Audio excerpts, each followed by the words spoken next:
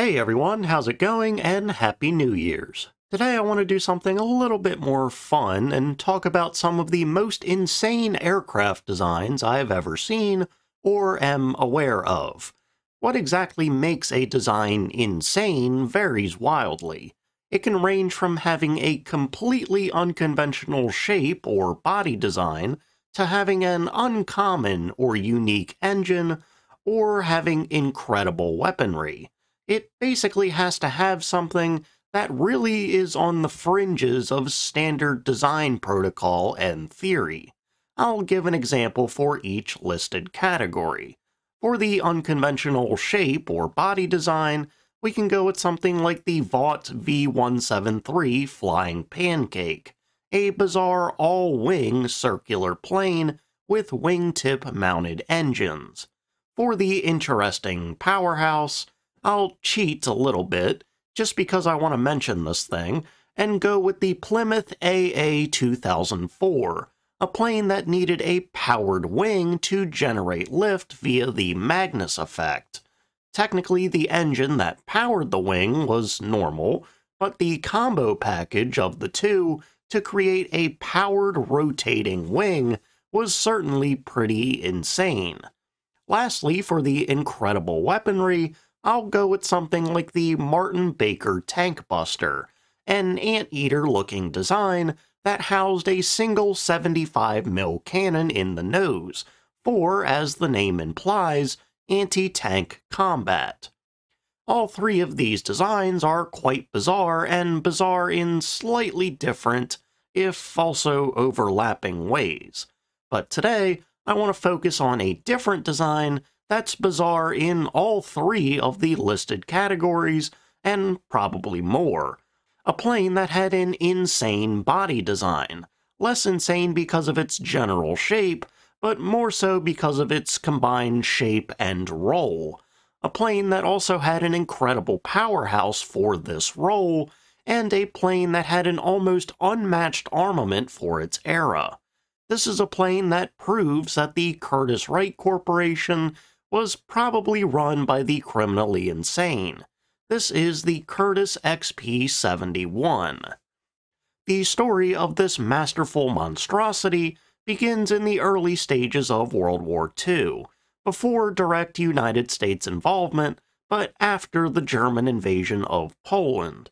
At this point, many a country, America included, were very concerned about long-range bombers, both their own use of them and enemy use of them. On one hand, there was the concern that Axis forces would be using high-altitude, long-range bombers to just devastate Allied cities, military bases, supply depots, and much, much more. Basically anything that was on the ground and could be considered a target. In essence, to borrow a phrase from former British Prime Minister Stanley Baldwin, the bomber will always get through. And so to counter what was expected to be a massive and devastating wave of enemy bombers, some fast, powerful, and high-flying heavy fighters would be needed to defend the homeland. On the other hand, though, Allied bombers that would be flying over Axis territory, doing the exact same thing, attacking their civilian and military targets, those bombers too would always get through. But how many of them that would actually manage to get through was the bigger question.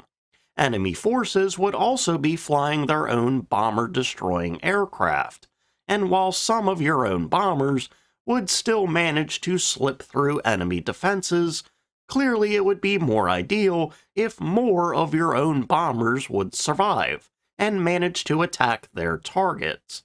America's early solution to this problem was to outfit their bombers with just a whole bunch of machine guns, and make Allied bomber formations a metaphorical spider's web or hornet's nest. At this time, due to America not being directly involved in the war, this concept hadn't really been tested in combat, but over in Europe, both the British and the Germans would discover much earlier than the Americans did that not having optimal escort fighter coverage was an incredible detriment to their bombers, with small single-engine fighters not having enough range to escort the bombers, and larger twin-engine heavy fighters not being maneuverable enough to defend them. Now likely aware of both of these issues that were being experienced by the British and the Germans, and also aware of America's current lack of optimal escort fighters, and also seeing America's lack of a high-powered bomber-destroyer, Curtiss-Wright decided in April 1941 to submit a batch of privately made, unsolicited design proposals, one of which was the model CW-26. The CW-26 was ideally to be able to fulfill both the role of bomber escort and bomber destroyer, with a very large frame, heavy armament, and amazing range, measuring in at a staggering 18.85 meters long, 25.07 meters wide, and 5.79 meters tall. The CW-26 was an absolute colossus of a heavy fighter, being dimensionally larger than medium bombers like the B-25 Mitchell and B-26 Marauder, with a gross weight of 39,950 pounds and a maximum weight of 46,950 pounds. It was also several thousand pounds heavier than either the B-25 or B-26, and it was almost double the weight of the A-20 Havoc. Curtiss was basically proposing a new bomber design to protect their bombers. What made their design so heavy, though, was not only its size dimensionally, but its engines, its proposed armament, and its proposed range, with an internal fuel capacity of 1,940 gallons. Curtiss was projecting a range of 3,000 miles. That fuel capacity was double that of the B-25. This incredible baseline range would allow the CW-26 to hang with just about any American bomber unit and provide escort cover for their entire mission. Helping to provide that cover would be an incredible armament of two 37mm cannons and a single 75mm cannon, all of them located in the nose.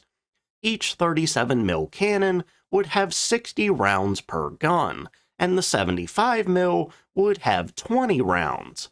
For the weight of all of these guns, each 37mm cannon weighed roughly 200 pounds, and the ammo would be about 120 pounds for each gun, so 640 pounds at least for the two 37mm cannons. Then the 75mm, depending on the exact model that they used, probably weighed anywhere from 600 to 1,000 pounds, and its 20 rounds likely weighed around 280 pounds. So all combined for all three guns and all of the ammo, it weighed anywhere from 1,520 to 1,920 pounds at least. Then making up another 7,000 pounds at least of the CW-26's weight would be its twin engines, both in a pusher-prop configuration with contra-rotating propellers on each of them, to move such a massive plane and give it a high top speed. Only the very strongest engines they had available would work, and so two Pratt & Whitney R4360 Wasp Majors with 3,500 horsepower apiece would be used, sat within two underwing nacelles to help improve engine cooling. Large fans would be installed in the front of the nacelles to sort of suck air into it. With the large opening for the fans, the engine nacelles looked more like they contained jet thrusters rather than radial engines. With around 7,000 total horsepower, Curtiss would project a top speed of 428 miles an hour, and they also predicted a relatively low landing speed of just 97 miles an hour. But also with the high-power engines, they projected a service ceiling upwards of 40,000 feet, and a climb to 25,000 feet in around 12.5 minutes. As for the rest of the plane's design, a crew of 2 would sit next to each other under a bubble-style canopy in a pressurized cockpit. Behind them would be the high-set wings that also appeared to have a slight rearward sweep. The tail of the design looked relatively normal, all things considered, and the entire plane would rest on some tricycle landing gear, a bit more uncommon for the time, but with the pusher-prop propellers, having the tricycle landing gear was absolutely necessary to keep the propellers off the ground.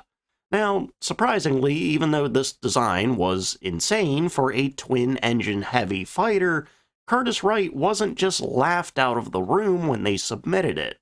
The US Army actually showed some interest in the design, and ordered either in late October or November 1941 that 2 prototypes be constructed, under the new name of XP-71.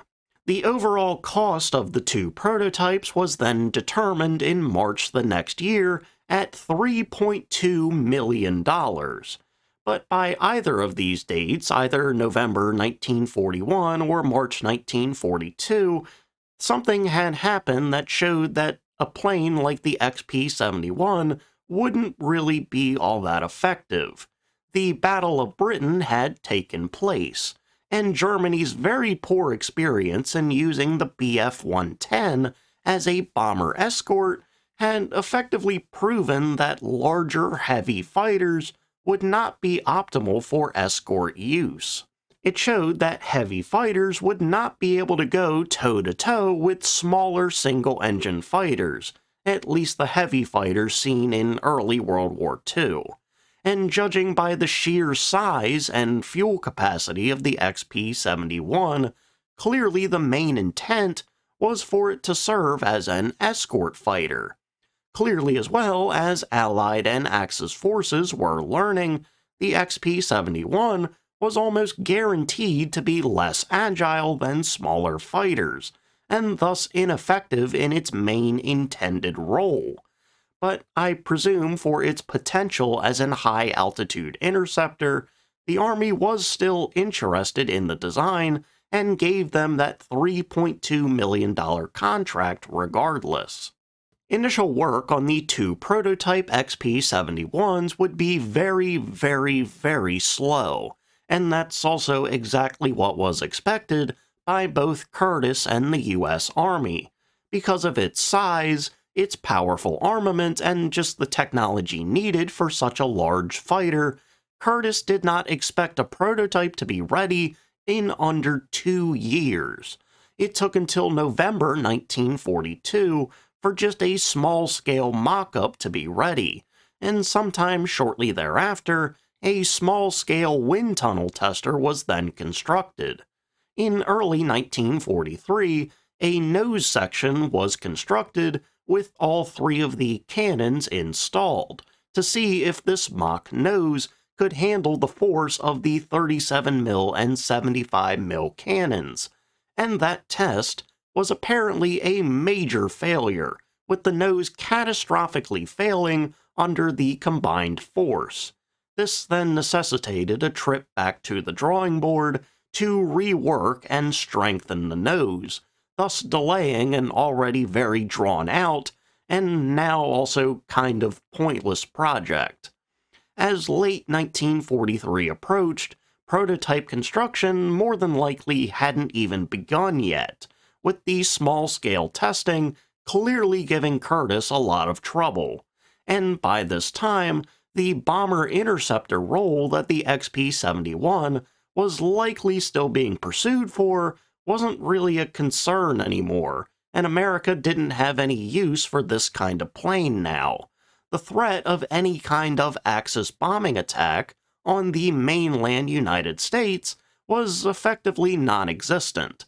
Both Japan and Germany were going more on the defensive, and at least as far as Allied military planners were concerned, those countries didn't have aircraft that were capable of reaching America. Allegedly, Germany did fly a bomber over America, and were also working on the America Bomber project, but the overall logistics of them actually doing this just meant that it wasn't really a threat. As a result, there was no real reason to continue pursuing the XP-71 project, and on August 26th, or October 23, 1943, after spending $2.3 million of the initial $3.2 million contract, the XP-71 was cancelled. Curtiss did apparently try to resell the project as a sort of recon or anti-ship plane, but were unsuccessful in this attempt.